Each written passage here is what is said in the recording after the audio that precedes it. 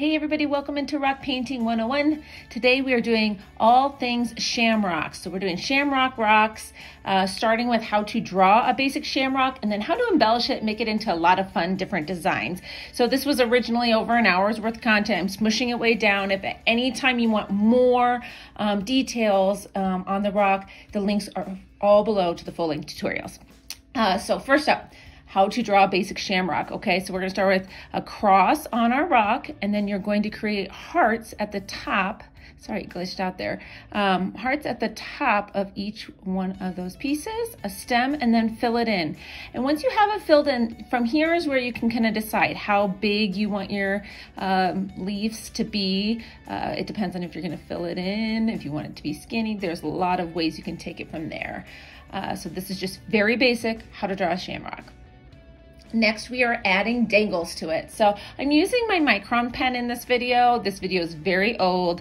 I wouldn't suggest probably using a micron on this bumpy of a rock if you want them to last a while. If you use a very light hand, you doodle off the tip often, you can get away with it, like I did here. But if you have a 1M Posca, I would suggest to use that. So anyways, we were just drawing this rainbow behind our shamrock. And then we're going to just start adding our dangles. Now, if you're not familiar with my dangle style tutorials that I've shared on here a lot, you can definitely see a lot more on building these and things like that. The link will be below. I'll leave a card up here as well.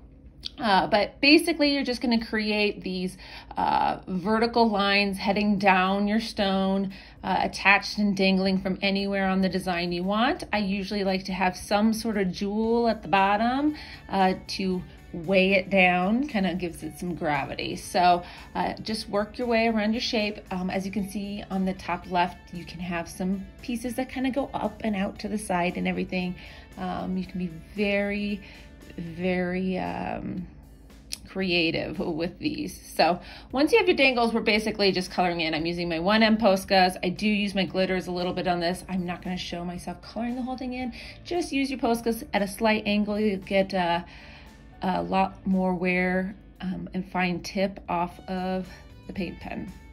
So next we have our mosaic style shamrock, and I really love how this one turned out. So again, I'm building my shamrock the same, and we're just going to start splitting all of these petals. Are they called petals if they're on a leaf?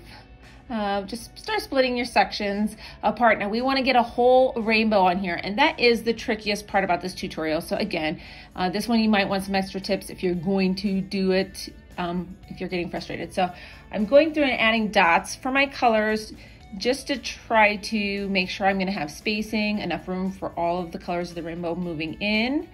And so I'm just going to color in, you know, little bits at a time here. And that way I can see as I'm building that I'm able to create that rainbow shape, and adding in some maybe extra pieces here and there to make that happen. So like right here, I'm going to add this back to blue because there wasn't a separation of blue between the green and purple. And that's basically it for this one. It's really easy to do once you kind of see it. So just make sure you give it a nice crisp lining at the end. That really kind of makes these pop. It gives that contrast look to it. And there we have it. Next, this one is very crazy, maybe on the eyes a little bit, but same thing. Build a shamrock, outline it. Now I do have a couple tips for this video, and that's why I'm gonna let it play through here a little bit. It's very self-explanatory once you see it. However, if you're using paint pens, if you want them to kind of blur together a little bit, you're gonna have to work while they're wet.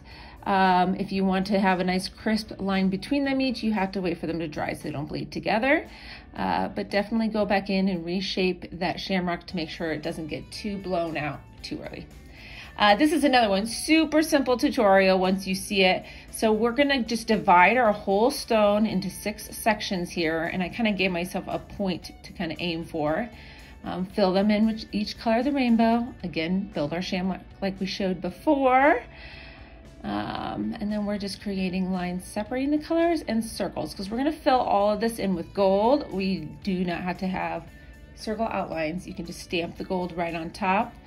And while those dots are drying, just kind of outlining. So fill your dots and then fill your shamrock. And I'm kind of making sure to lay the paint on here so it's nice and thick. You can use a toothpick to kind of help pull your paint around if you need to. Fix your outlines. How cute's that? This one's really fun too. Again, once you see this, you won't need the full tutorial. We're basically making radial dangles. So the hardest part, or the part to pay attention to most here on this one, is you want to make sure that you're breaking apart, or not breaking apart, adding dangles enough so that you'll have all the colors of the rainbow, at least, you know, twice maybe around your stone, or even more. It just depends on how many. So just each line is going to represent a color. So red, orange, yellow, green, blue, purple, red, orange, yellow, green, blue, purple. So just make sure that you're paying attention to that. You can sneak in a few dangles along the way as well if you need to, once you start coloring in, if you're off by 1 or 2. So we're just filling in all of our lines with a bunch of little jewels here. And then it's just going to be as simple as coloring in our dots. And when I use my paint pens for these, I'm not actually clicking my pen down here. I just want to make sure you're noticing that. I'm just kind of dabbing the paint on so that it kind of stacks. I'm not actually clicking my pen. When I watch it, it almost looks like I'm pushing down. I just want to clarify I'm not doing that. So like I said, each one of the dangles will be a different color. And then you just work your way around your rock like that. And they're super cute.